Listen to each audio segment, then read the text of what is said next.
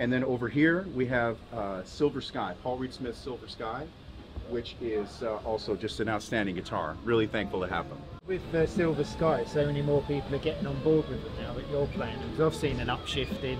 They're now like super cool to have a Silver Sky, whereas before it was like, oh, I'm not sure. It's sort of a. It's all down to Philip. It's weird. Yeah, basically it's all down to you. Then, Oh, I don't. Selling tons of them now. I wouldn't take any credit for that. I'm just, you know, they're amazing guitars, and good. They've designed a great guitar. Paul Reed Smith, obviously with John Mayer, and it's such a pleasure to play that guitar. I mean, it's not. I'm not playing it to try to replace a '63 Stratocaster.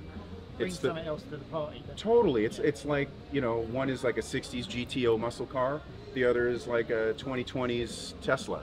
100%. They're different things, but it's very inspiring to play, and I'm grateful to have both.